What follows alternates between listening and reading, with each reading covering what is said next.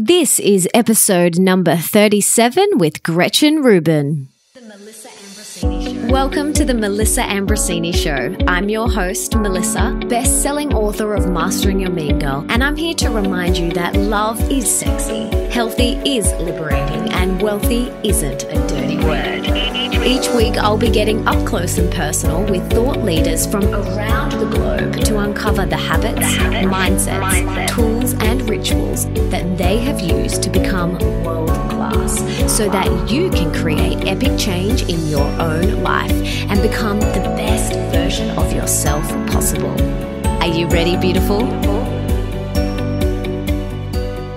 Gretchen is one of the most thought-provoking and influential writers on habits and happiness. She is the author of several books, including the blockbuster New York Times bestsellers, Better Than Before, The Happiness Project, and Happier at Home. She has an enormous readership, both in print and online, and her books have sold almost 3 million copies worldwide in more than 30 languages. That is amazing. On her popular weekly podcast, Happier with Gretchen Rubin, she discusses good habits and happiness. She provides surprising insights and practical advice drawn from cutting-edge research, ancient wisdom, and her own observations about how we can make our lives better than before.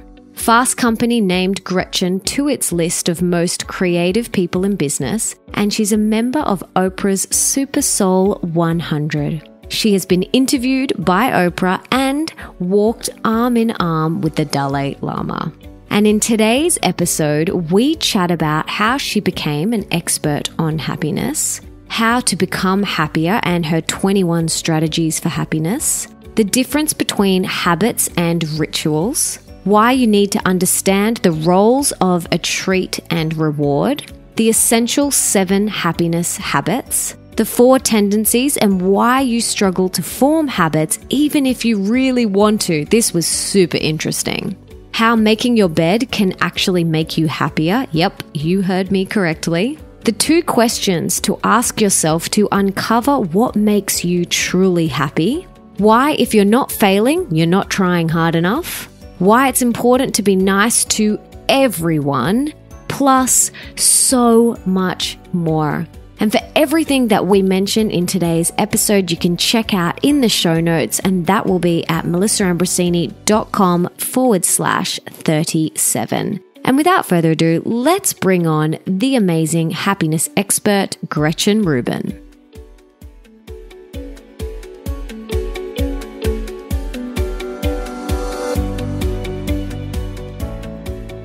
Welcome, Gretchen. It is so great to have you here. But before we dive in, can you please tell us what you had for breakfast this morning? I had 3 scrambled eggs, which is what I have every single day. Delicious. Now, can you take us back and tell us your story and your journey on how you got to being an expert on happiness? Well, it was a very inconspicuous moment of my life. I was stuck on a city bus in the pouring rain, and I had one of those rare opportunities for reflection that you don't often get in the tumult of everyday life. And I thought, what do I want from life anyway? And I thought, well, I want to be happy. But I didn't spend any time thinking about whether I was happy or how I could be happier. So I decided I should have a happiness project. And I ran out to the library the next day and got a huge stack of books about happiness. And at first, it was just going to be my own project for myself. I often will get obsessed with subjects and do a ton of research for just my own pleasure. But this was such a vast, fascinating subject that before long, I decided I wanted to write a whole book about it. And at that time, I was just finishing up my biography of John Kennedy. And so I decided, well, I'll write my next book about my happiness project. And at that time, was that when you were a lawyer? No, the Happiness Project was actually my 4th book. So I had switched from law to writing many years before. A lot of people think that those things happened at the same time, but I had actually been writing books for some time by then. Okay, so you're sitting on the bus, you're having this realization, and then you go out to the library, you get a whole bunch of books, and then what happens? Well, what I do, and again, this is something that happens to me all the time. Right now, it's happening to me with the subject of color. I'm like obsessively researching color for no apparent good reason. I'll go and I'll just start obsessively reading about things, and then I take notes. And so this is a huge part of what I do every day is read and take notes. So if something is a beautiful passage, I will take notes as sort of a quotation. I have like a daily newsletter where I send out quotations to people, I have a newsletter list because I just have all these wonderful quotations. But if I'm really interested in a subject, I'll take notes on that subject. And it's interesting because a lot of times I will take notes and it's very clear to me what I should take notes on, even if I don't even really understand why or what the relevance is to me when I'm doing it. I sort of can tell that eventually it's going to be something that I'm going to want to think about or take into consideration. So I just started taking notes and notes and notes, dozens of pages of notes, then hundreds of pages of notes. And then at a certain point, I'm like, this is starting to, I'm starting to see how I would write a book. I start seeing how I could structure something.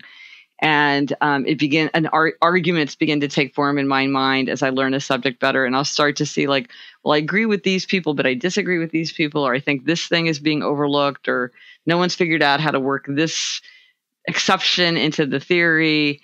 And so I always start from reading and then from note taking. And then from there, that's how I get my own original ideas. Is this something that you've always done? Really gone deep into a particular subject matter and just kind of unpacked it?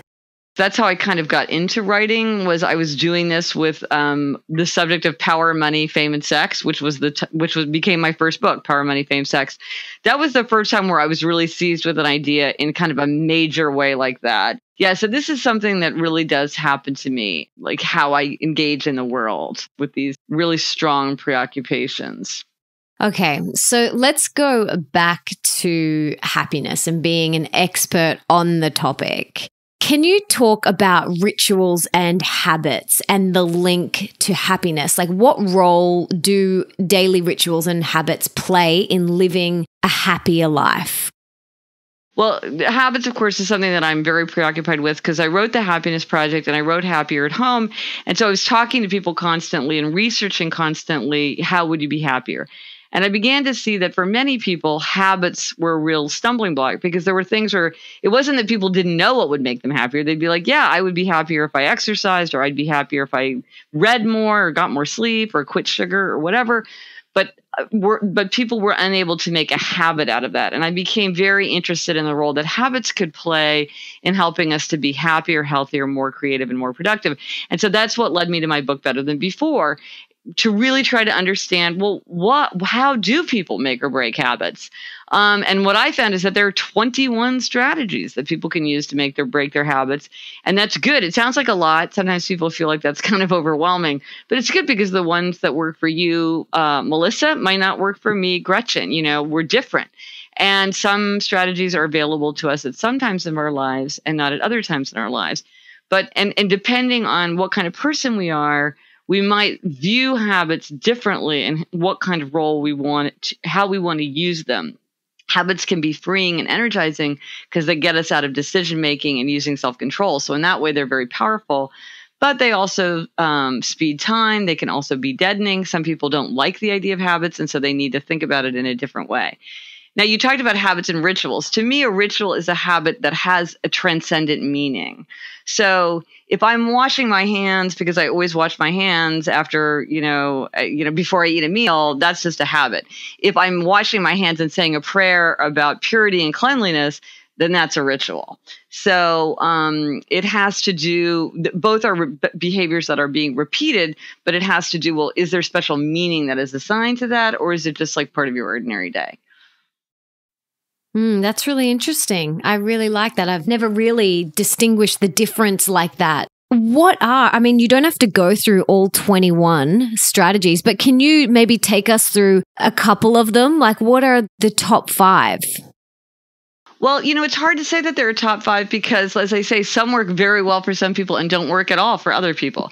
And so the most important thing I would say is you have to really begin with yourself. There is no magic one-size-fits-all solution that's going to work for everyone because we're different. And sometimes somebody will have great success with something, but it won't work for someone else. And I think sometimes people feel defeated or frustrated, or they sort of blame themselves for not having willpower or self-control because something's not working for them. And the people around them are like, well, you should be able to do this. And it's like, but I can't, it's not working for me. That's okay. There's 21 strategies. There's a lot of ways to do this. So it's just a matter of what works for you. Now, that said, there are some strategies that tend to work with just about everyone. And 2 of them are the twin strategies, the strategy of convenience and the strategy of inconvenience.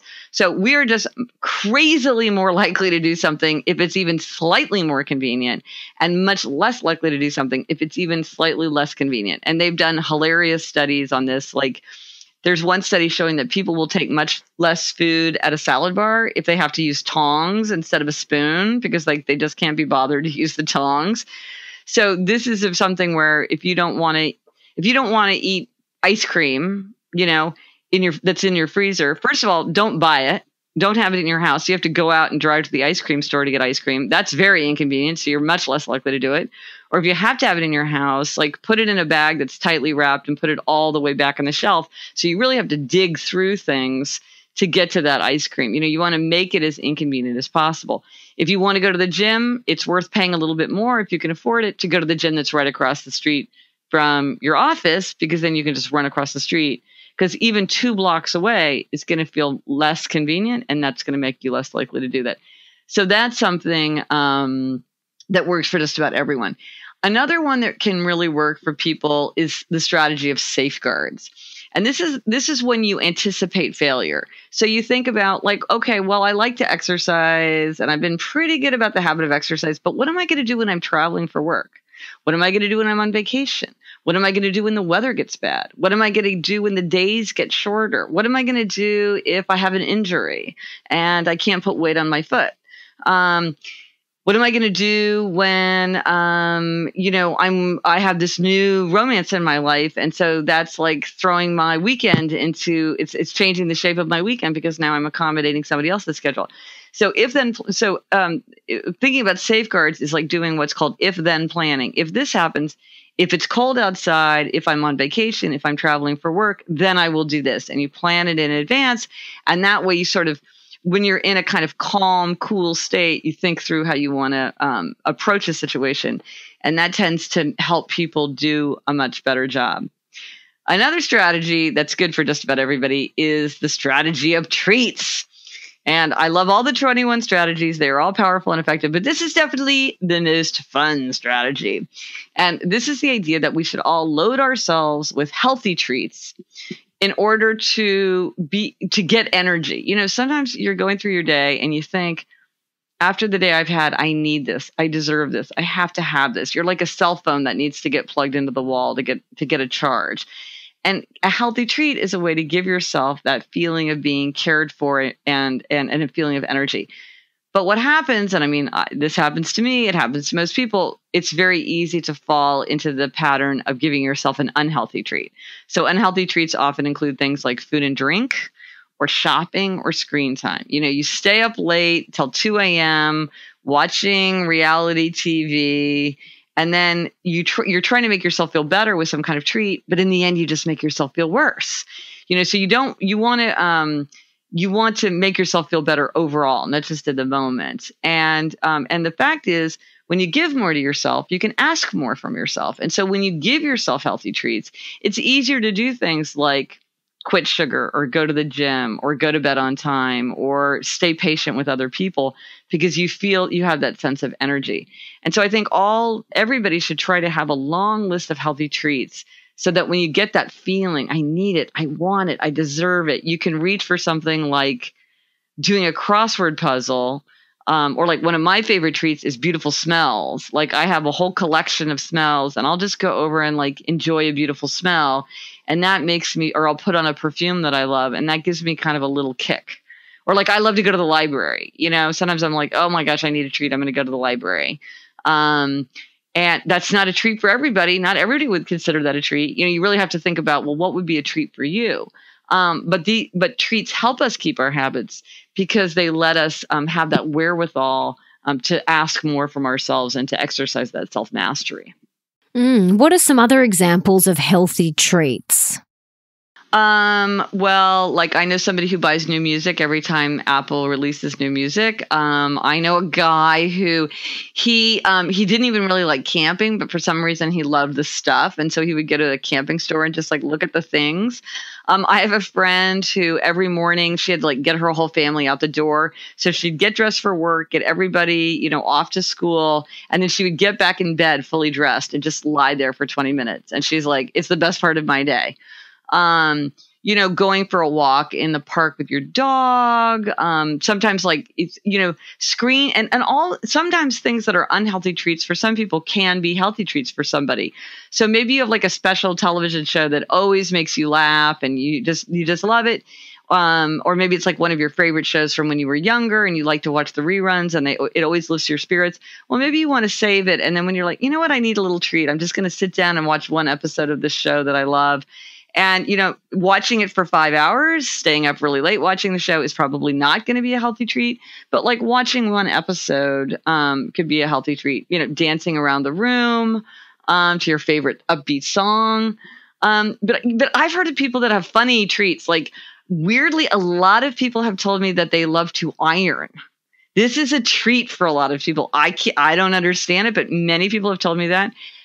And then there are people, I know somebody whose treat is to do Latin translation. I know somebody whose treat is to do user interface improvements. So treats don't always look the way other people might think that it looks. Like I hate doing like travel research. I hate doing travel research. And I have a friend, like her idea of like the most delicious way to spend a half an hour is to like think about possible destinations for the next family trip, or to like think about like, oh, if I went to Miami, what restaurant would I go to? To me, this would not be fun, but for her, it's delightful. So you really just want to think about, you know, what are the things that you actually look forward to and that don't make you feel worse later. So you don't want to do something in the short term that's going to make you feel worse later. So if it's something where you're like, ooh, I really love it right this second, but tomorrow I'm going to regret it, that's not a good healthy treat. Important distinction. There's a difference between treats and rewards. A treat you get just because you want it. You don't have to earn it. You don't have to deserve it. You can have a treat anytime you want. This is just for you to have. You feel like you want a treat, you get a treat. It's very, very risky to use rewards in the context of habit formation. You do not want to reward yourself for a good habit. You don't want to say something like, because I went to the gym, I get to have a beer. Because I went to the gym, I get to have a scone. Because I was really good about going to bed on time, I'm going to let myself buy a pair of shoes. That really does not solidify a habit. The only kind of rewards that can work for habits are first the kind of rewards that take you deeper into a habit. So, oh my gosh, I'm doing so much yoga. I need new yoga clothes because I've got a giant hole in the crotch of my yoga pants. Okay, that's only useful to you if you're doing yoga. Or now that I'm doing so much cooking, I really should buy myself a new set of knives because I can really use these set of knives. It's going to make cooking so much more pleasant for me. Okay, you can get that set of knives. Or you just think about the pleasure of the habit itself. Oh my gosh, it is such a wonderful feeling to wake up in the morning before my alarm goes off. If I can go to bed by 10:30, then I just wake up naturally. And that is such a better feeling than being dragged out of a deep sleep by my alarm clock. That's a reward for my habit. And I'm really going to think about that and to reinforce the habit. But if I said something like, oh, if I go to bed at 10:30 every night for 7 days, then I get to have a bottle of wine. That kind of teaches you that you're only doing the habit in order to get something. And often that undermines the habit formation process. So you really want a treat you get just because you want it. A reward you have to earn. So kind of stay away from the rewards if what you're trying to do is solidify a habit. Also, if it's an important habit and if it's maybe a habit that you've struggled with in the past, like let's say exercising or eating more healthfully or not procrastinating, something like that, like kind of a big habit, you might need to use 5, 6, 7 strategies simultaneously to really cement that habit into place, which sounds very hard, but is actually quite easy when you think about what all the 21 strategies are. But usually it takes, you really want to think it through. What is everything that I could throw at this behavior that's going to really, really help me follow through for myself consistently and for the long term? Anybody can do something for 30 days. Anybody can do a 30-day yoga challenge. Anybody can train for the marathon. Anybody can give up sugar for Lent. But this is about doing something indefinitely. So you have to really think about how to cement that habit into place. We can link to the 21 strategies so people can check those out. But what are the most common habits that you see that people really want to ingrain into their everyday life for happiness? Is there a common 3 maybe? Yes, there is sort of the essential 7, which are the big sin categories that just about every habit that people want to stick to fall into this. And when you talk to people, it's just like almost anything that people come up with is going to fall into these categories. So the first one is definitely to eat and drink more healthily. That is a big thing for a lot of people, and it takes different forms. Like some people want to drink less, some people want to quit sugar, some people want to cook more and not, not eat out so much, or not have junk food, or not have fast food. Some people want to eat more vegetables, that kind of thing. Then another one is to exercise regularly. This is a top thing that I hear from people all the time because, exercise is like the magical elixir of life. Another is to save and spend wisely, whether that's paying down debt or saving, donating to worthy causes, staying up to date with your expense reports, everything related to that. Another one is to rest, relax, and enjoy. This is an area where people want to they want to pursue their hobby instead of cruising the internet. They want to be knitting, or they want to be cooking, or they want to be practicing an instrument instead of just like checking Facebook. They want to get enough sleep. They want to spend less time in the car. Another one is people want to stop procrastinating. They want to make consistent progress. So, they want to do uninterrupted work or learn a language, have a blog, keep a gratitude journal, that kind of thing. A lot of people want to do things related to kind of simplifying, clearing, and organizing. They want to get rid of clutter in their life. So maybe they want to make their bed every day. They want to put their keys away in the same place. They want to recycle more consistently. And then finally, people have habits related to kind of engagement. They want to engage more deeply, whether that's with other people, whether that is with God, whether that's with yourself, to have a deeper engagement with yourself, or with the world. Maybe you want to volunteer. Maybe you want to read the Bible every day. Maybe you want to spend time in nature more often. Maybe you want to have more time with friends. So you're going to do something like start a book group or go to a reunion. Or say that you're going to have lunch away from your office at least once a week, have a date night with your sweetheart. So those are, I think, the essential 7, because just about every habit that people want to have falls into those big 7 categories.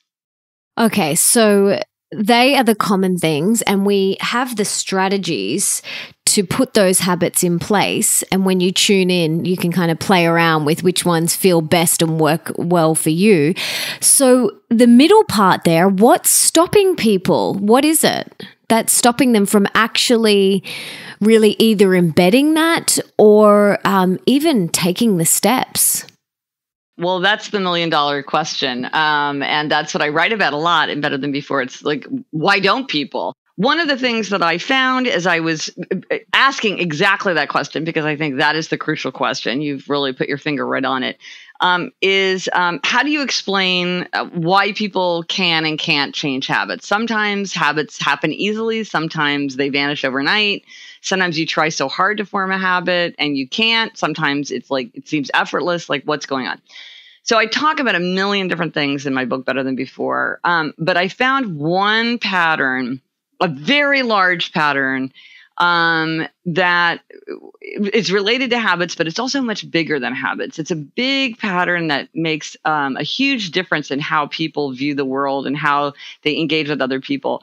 And this is what I call the 4 tendencies. And this is the way that I divide the whole world into 4 categories: upholders, questioners, obligers, and rebels. And this is one of the strategies to think about of the 21 strategies in Better Than Before. But so many people deluged me with questions about the 4 tendencies once Better Than Before came out that I decided to write my whole next book about it. So my whole most recent book is called The 4 Tendencies, and it's all about the 4 tendencies. And it really influences why you might struggle to form a habit, even though you really want to, based on your tendency. And so the tendency has to do with how you respond to expectations. And we all face outer expectations, which are things like a work deadline. And we all have inner expectations, which is things like, I really want to keep a New Year's resolution, or I really want to get back into practicing Italian. So there's upholders, questioners, obligers, and rebels. Upholders readily meet outer and inner expectations. So they meet the work deadline to keep the New Year's resolution without much fuss. They're very interested in meeting other people's expectations for them, but their expectations for themselves are just as important. Then there are questioners. Questioners question all expectations. They'll do something if they think it makes sense. So they hate anything arbitrary or inefficient or irrational. They make everything an inner expectation. So if it meets their inner standard, they will meet that expectation. If it fails their standard, they will resist it. Then there are obligers. Obligers readily meet outer expectations, but they struggle to meet inner expectations. And I got my insight into this tendency when a friend said to me, I don't understand it. I know I would be happier if I exercised. And when I was in high school, I was on the track team and I never missed track practice. So why can't I go running now? And in my view, when she had a team and a coach waiting for her, giving her outer expectations, she had no trouble doing it. But when it was only her own inner expectations, she struggled. And then finally, rebels. Rebels resist all expectations, outer and inner alike. They want to do what they want to do in their own way, in their own time. And if you ask or tell them to do something, they're very likely to resist. Now, most people can tell what they are just from that brief description, and often they can tell who the people around them are as well.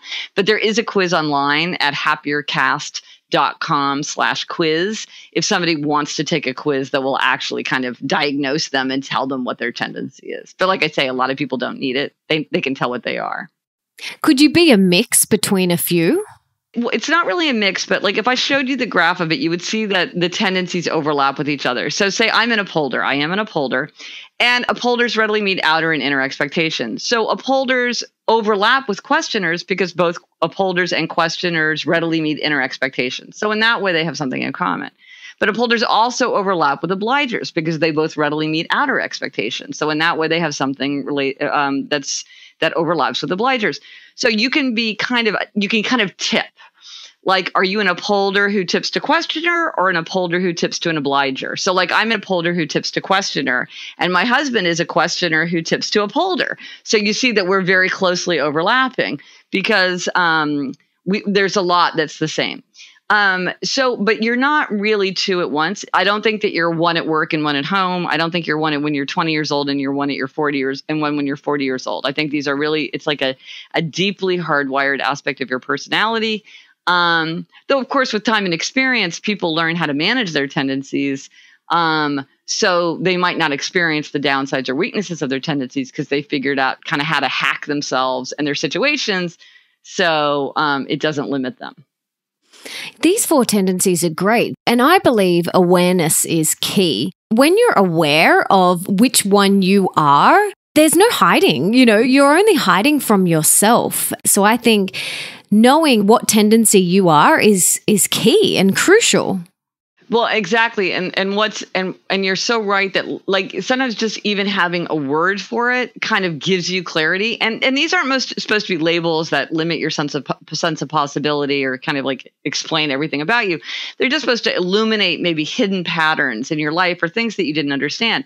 So for instance, say obligers. Obligers are often really frustrated because they say, well, I meet everybody else's expectations for me. So why can't I meet my expectations for myself? And a lot of times they feel very frustrated by that and they don't know how to fix it. Like they really try to work on their inner motivation or they really think about their priorities. And I'm like, yeah, that's not really going to work for you. What's going to work for you is outer accountability, because that's how obligers can meet expectations, is when there's outer accountability in place. It's so easy to give yourself outer accountability. There are a million ways to give yourself outer accountability. And one of my favorite parts of writing The Four Tendencies was collecting the incredible, imaginative, resourceful strategies that obligers use to give themselves outer accountability. Once you realize that's what you need. But if you kind of can't diagnose the problem, then you don't know the right solution, because it's like you might just be sort of flailing around, trying this, trying that. And, something that would work for a questioner isn't going to work for you. So maybe your sister-in-law had great success doing XYZ thing, and it's not working for you. Well, it's not that she's better than you or there's something wrong with you. It's just, you're just a different kind of person. It says something different is going to work better for you. Okay. This is so interesting. And once you know this, you can't really make any excuses, can you? Yeah, it's interesting because sometimes people say to me like, well, I don't want to be this tendency. How can I turn into a different tendency? And I'm like, all the tendencies include people who are big successes and also big, big losers. And there's no one tendency that's like the happiest tendency or the most successful tendency. The people that are the happiest, the healthiest, the most productive, the most creative are the people, like you say, who have self-awareness, who see who they are, who face their strengths and their weaknesses and kind of work around that.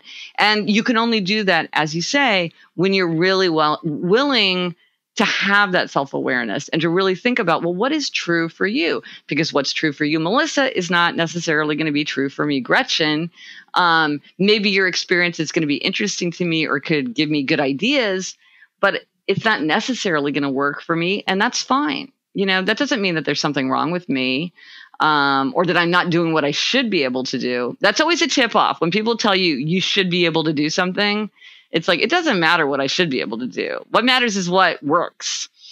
So let's focus on that. Absolutely. So what makes you happy? Like, what do you do? What are your daily habits? Well, I'm a real morning person. And so I get up early in the morning. I take my dog out for a walk, which I enjoy because I like having that moment outside and experiencing the weather and seeing the sky. It kind of like gets me up and around. And it's like fun to see my dog every morning. And if you get up early, then you have to go to bed on time. So that's another thing that I do is I'm pretty much of a sleep zealot. Like I really try to make sure that I get enough sleep. Another thing that makes me happy is just reading. I'm a huge reader. I really need to spend a lot of time reading. And so I make sure to carve out plenty of time in my schedule to read. And one thing I do that's really fun is every Sunday night on my Facebook page, I post a picture of all the books that I've read. I finished that week. Sometimes it takes more than a week to read a book. And that's really fun to sort of see. And then like I can look back over the year and see, I just look at the hashtag Gretchen Rubin reads and I'm like, oh, look at all the books I read. It's so cool. Being with my family and my friends, I'm the member of a lot of groups. I'm a big believer in the power of groups as a way to keep relationships strong, because instead of making like lots of one-off dates, you get together in a group. So like I love children's literature for one thing. I'm in 3 groups of adults where we talk about children's literature because that's just something that I love. And it turns out there are all these super fun, bookish people out there who also love children's literature. So that's just, again, that's something that many people would be like, why would you ever do that? But for me, that's super fun. Spending time with my family. My older daughter's getting ready to go to college. So that's something where I'm kind of thinking, I've been asking a lot of my readers and listeners for advice about how to handle this big transition for her, for me and my husband, for our younger daughter who's going to be at home without her big sister.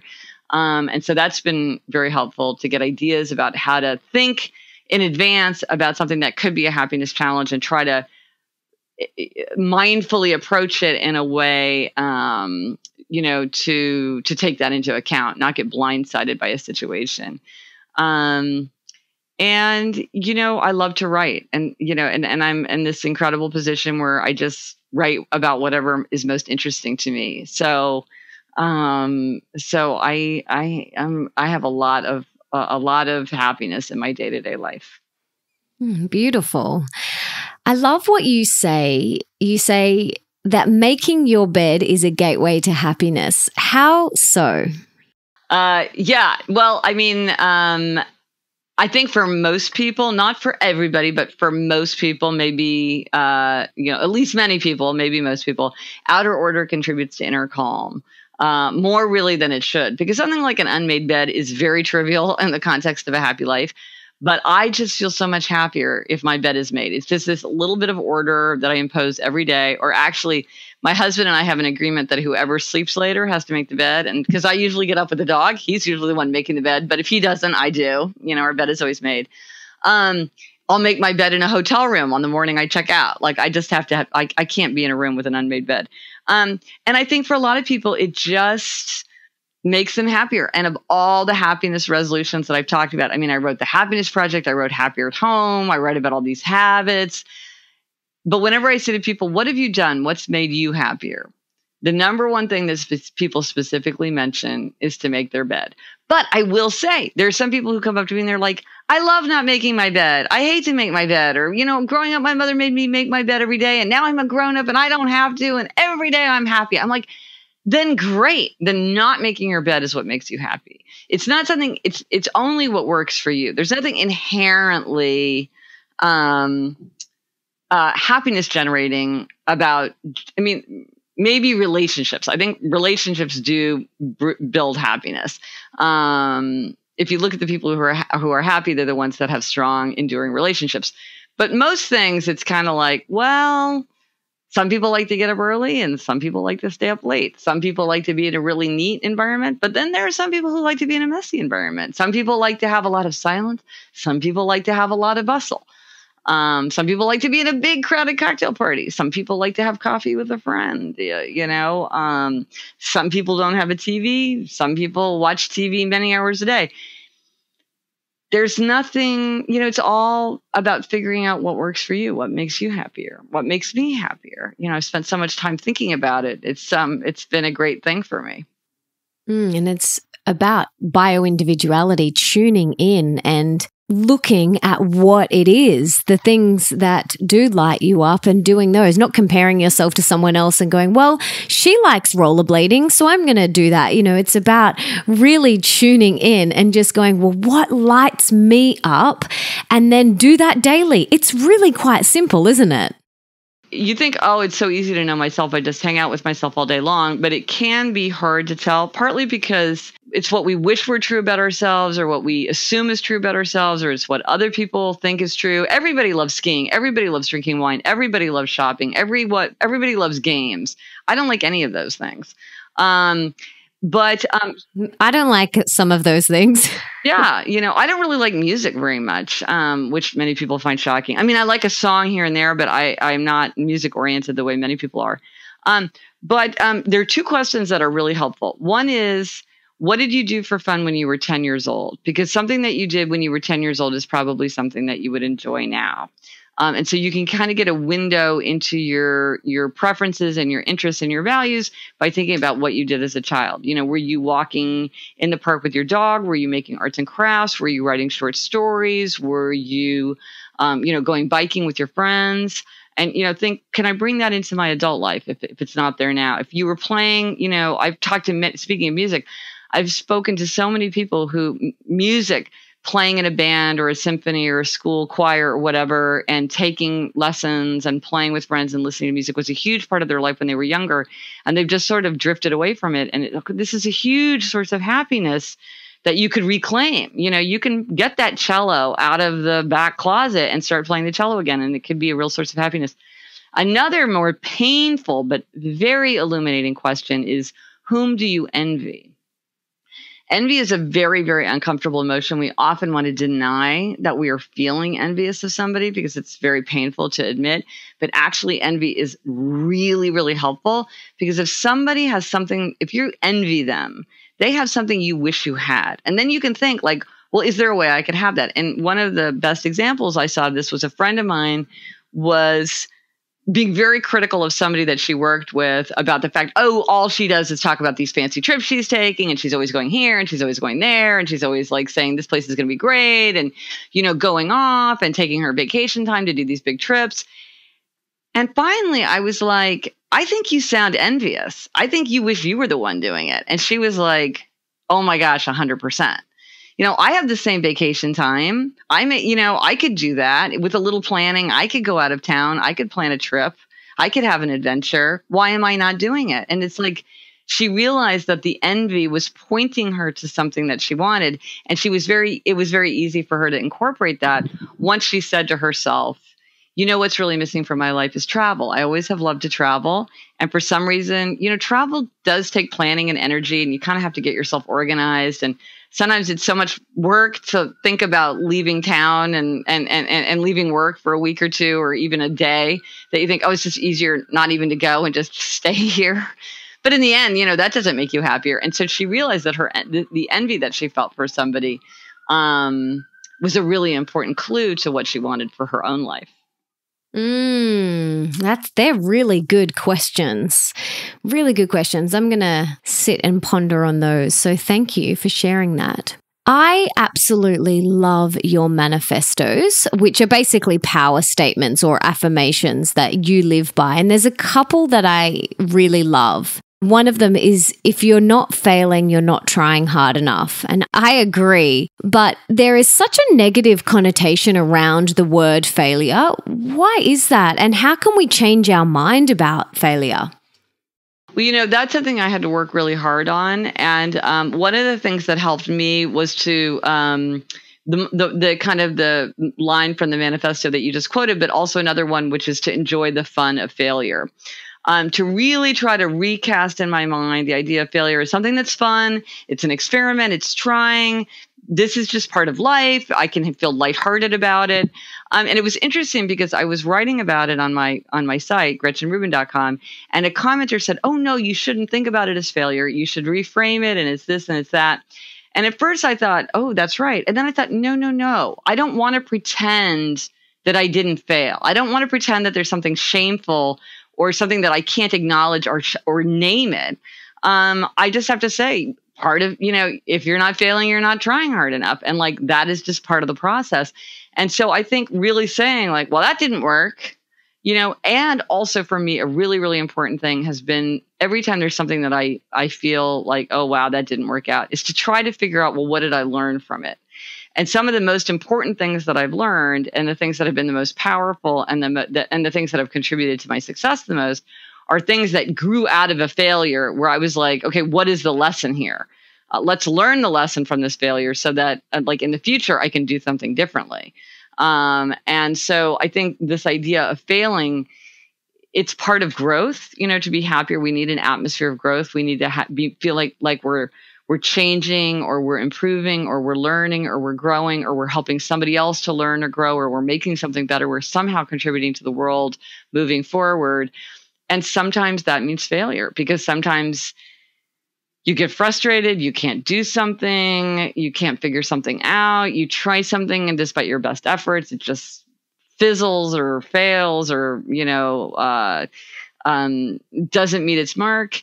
And that's okay, because you can learn from that and you can enjoy the fun of it. Yeah, I agree. In my house, I've got an 11-year-old stepson and my husband, and we don't really use the word failure or mistakes. We just always say, well, what did we learn from this? Or how can we grow? And there's always a lesson. And every time we fall down, and if we don't get that lesson, we may have to repeat that failure again. So it's always about just the awareness and asking yourself, well, what can I learn, or how can I grow? Yes, absolutely. I think that's crucial. Another one of your manifestos that I love so much is, it's important to be nice to everyone. And you have that in capital letters. Yeah. Yeah. I mean, it's important to be nice to everyone. And it's part of being a good person. It's part of being happy. It's part of having self-command. Again, back to this idea of having treats. When you feel comforted and cared for, when you feel like you have energy, it's easier to be polite to the person who cuts you off in traffic or steps in front of you in the drugstore line, or the coworker who's a little bit late or kind of disorganized. You have more patience, you have more sense of humor, you have more empathy, you have more of a desire to help, or to see how you could lend a hand. Because in the end, it is really important to be nice to everyone. Yeah, I agree. And it's something that we can kind of get a little bit caught up in our own heads. And, our world is all encompassing.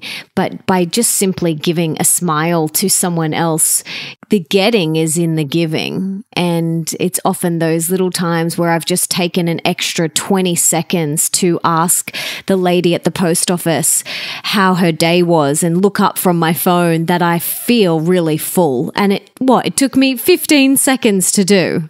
Yeah, absolutely. Absolutely. So I'm curious to know now, what is one thing that you would like to improve or that you're currently working on within yourself at the moment? Well, in terms of, there's sort of outer things and inner things. So outer things, like my sister and I have this podcast, Happier with Gretchen Rubin, which is super fun and we've had great success with it. But one of the things about like any kind of writing or any kind of creating things out there is you always want to be thinking, how do we up our game? How do we learn from what we've done? How do we raise the bar on ourselves? So I think that's one thing. It's so fun to do it with my sister. My sister is hilarious and brilliant. I call her my sister the sage. So we want to like up the bar for Happier with Gretchen Rubin podcast. And I have a new book. And so part of it is like, there's the fun of writing a book, which is really the most fun for me. That's what I like to do the most, is to actually write a book. But then there's supporting the book and getting the book out into the world. So I'm trying to like think of, well, what is everything that I can do to spread my ideas, engage with people? I've gotten so many great ideas and insights and examples from people. So really always staying open to that, always learning, always thinking about my model and how can I understand people better? How can I take into account all these people's experiences with it? And then for inner, like, as I said, we're going through this big family transition. And so I really want to, in the short term, like stay calm about like the packing and the unpacking and the moving. And I can sometimes get kind of high strung and, short tempered. And so I'm really working on, staying calm and cheerful and letting this be a really fun transition for her and for us. But also thinking about, well, how do I make something good out of this transition? Because it's a new chapter in our family life. And one thing that I'm going to do is in my book, Happier at Home, I write about how when my daughter Eliza went into middle school, I just didn't spend as much time with her because she had more homework and she had more after school activities and she often walked to school and back by herself instead of walking with me. So I just was seeing her less. So we had a family tradition of every Wednesday, I would pick her up from school and we would go off on an adventure. And now we called them adventures. They usually weren't very adventures. We would like go to a museum together or like, go do something fun. And then we would take turns picking. And I realized, well, we did that starting in 7th grade for her. And now my younger daughter's going into 7th grade. So this will be a whole new thing that I can do with my younger daughter. So some things are coming to an end, but some things are starting, and so to think about how to view this as a new beginning and an exciting chapter in our family adventure, instead of feeling that it's, bittersweet, because it really is also bittersweet. And I've talked to a lot of parents who have gone through it, to sort of to anticipate what it's going to be like. That's really such a beautiful idea to do with your daughter. My husband and I have something a little similar. We do a thing called a Saventure, which is a surprise/adventure. And we block out time in our calendar for a Saventure. And that might be, going for a walk or going to the beach or taking each other out to lunch or something like that, like just something really sweet. But we make sure we put it in our calendar. Otherwise, it just doesn't happen. Right. Exactly. So let's pretend now that you have a magic wand and you could put one book in the school curriculum of every single high school around the world. Now, despite all of your books, let's pretend they're already all in the curriculum because they would be amazing. That's for sure, especially for that age. My goodness. What book would you choose? I think I would choose Viktor Frankl's Man's Search for Meaning. It's a beautifully written book. It's a page turner. It's a memoir, so it teaches you about history. It is incredibly thought-provoking about the nature of happiness and human nature. It's an extraordinary story. And I think it's something that everyone can learn from. It's a beautiful, fascinating, and accessible book. I think, it's not something that, like, I love Samuel Johnson. But Samuel Johnson isn't for everyone. I wouldn't put that in every high school in the world, because a lot of people just aren't going to get much out of Samuel Johnson. But I think most people could get something out of Viktor Frankl. I agree. I loved that book so much. It just, like you said, it was a page turner. I just was like, oh my gosh, like, did that really happen? Like, it's just, it was crazy. I often would read it just before bed, and then I would go to bed and have dreams that I was in the Nazi concentration camps. Yeah, no, it's so vivid and haunting. Yeah, it is. Wow. Okay. So speaking of habits, let's talk about how your days look. And do you have a morning routine? How does that look? And how do you prime yourself for the day? You said you get up and you go outside and you take your dog for a walk, but is there any other daily habits that you do to set yourself up for happiness and success? Well, it's funny because a lot of the productivity experts will tell you that you should, especially if you're a morning person who has like a lot of mental alertness early in the day, you shouldn't begin your day by doing email, because that's sort of a low intellect thing. But I found that I just can't settle down to demanding intellectual work until I've checked my email and sort of checked all my social media. Like, I sort of have to see what's going on. So I do that first. And then if I do have something, like, let's say I have an email that's very tricky to write, or I have to review a document that's going to take a lot of concentration, or, somebody's asked me to do something that I feel like it's going to be very kind of taxing, I will save that and do it first thing in the morning, because I am somebody who starts out at my most fresh.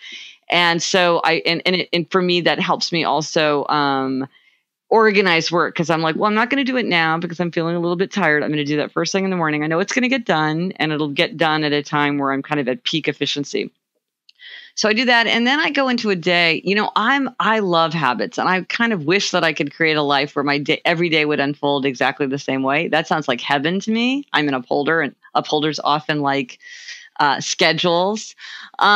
But I'm a writer. And so I might have an interview that I'm doing with some journalist. I might, be writing a blog post. I might be going to a studio to record my podcast. I might be traveling. I might be speaking. I might have a school function.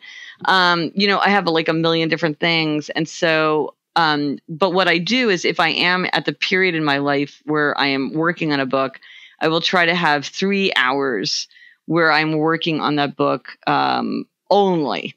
Now, I might be able to do it in 3 hours at a stretch. I might have to do like an hour and a half before lunch and an hour and a half after lunch, but I try to have 3 hours where I'm really, there's a little library right near my house, and I'll often take a laptop and go there so that I'm away from my 3 monitors and social media and my email and all that and the phone. And I'll just go and like work in this very quiet stacks with all these books around me. I find that that's a very compelling environment for me. So, and it's just a block away. So I'll go there and work there while I'm doing original writing. And then almost every day I write on my blog. So that's like a daily writing that I have to do, which is good. I think for writers, writing constantly is good, keeps you in that mode of writing and producing. And then it's the sort of, and then that's my work day. Oh, and I usually walk my daughter to school. She can walk by herself, but I just like to do it. So my work day starts after that. Then I go to the gym. One day I have a yoga class. One day I have a high intensity weight training class. Sometimes I go to the gym. If it's nice outside, I'll go for a walk in the park. I sort of have these things that I plug in different ways, depending on circumstances and what else is going on. You can really tell that you have sat with yourself and tuned in and asked yourself what really lights me up and what makes me happier. And you just know, because you can just rattle those off really, really quickly. And I think a lot of people haven't really taken the time to just sit with themselves and ask themselves what lights them up. Yeah, and it's a really important question. If you don't have self-awareness, then you can't figure out what those would be for you. You might know what sort of like are some popular choices, but those might be something that would light you up or maybe not. Okay, I would love to hear now. What are 3 things you are most recently grateful for? I am a massive fan of gratitude, so I'd love to hear 3 things that you're most recently grateful for. I'm grateful for the fact that my daughter seems excited about going to college. She doesn't seem anxious about it. She seems excited, so that's great.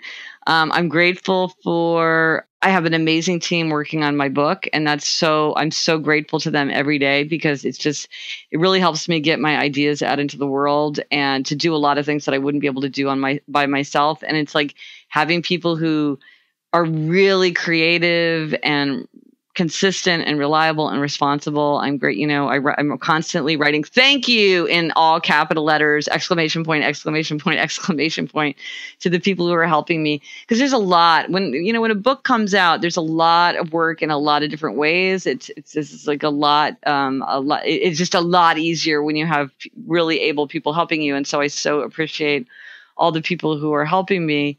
And then, I'm grateful for New York City. I love New York City. Every day I walk out, I'm from Kansas City, Missouri, which is a city that I love. I was just home visiting my parents with my family. I love Kansas City, a beautiful, wonderful city, but there's nothing like New York. And I just feel so lucky that I get to live here. And I never take it for granted. Just like walking down the street, I'm always seeing something that I've never seen before, I've never noticed before. There's some like little weird thing happening, some funny encounter. And so that's something that I'm always grateful for. Beautiful.